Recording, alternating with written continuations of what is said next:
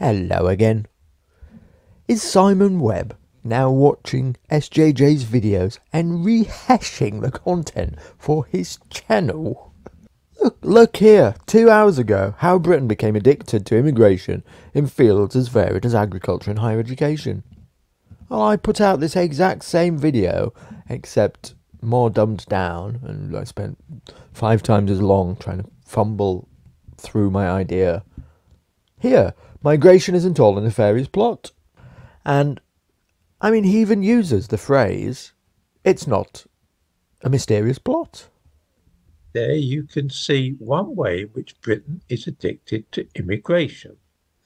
There is no mysterious plot. I mean, come on, call me crazy. He even uses that phrase, as well as Kalergi.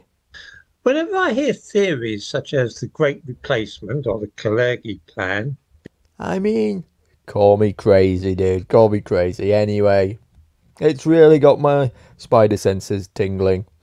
Is Simon Webb now a viewer at the SJJ channel? Feel free to take all my great ideas, Simon. It's okay with me, dude. It's okay.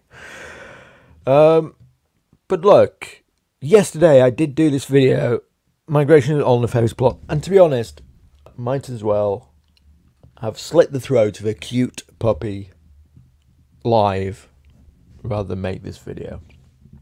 But I was simply trying to point out that we need to be intelligent about this migration issue if we are ever going to solve it.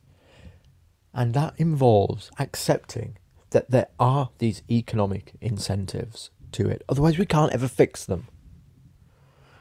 So, and also accept the fact that somebody in office who isn't a white nationalist, like Rishi Sunak or Boris Johnson or whoever comes next, are going to be under the pressure of these economic forces in the country, such as business and the various lobbyists of sectors of the economy, who especially during an economic downturn are going to be pressuring the Chancellor and the Prime Minister and the Home Office to say, don't you dare turn off the spigot, don't you dare turn off those taps.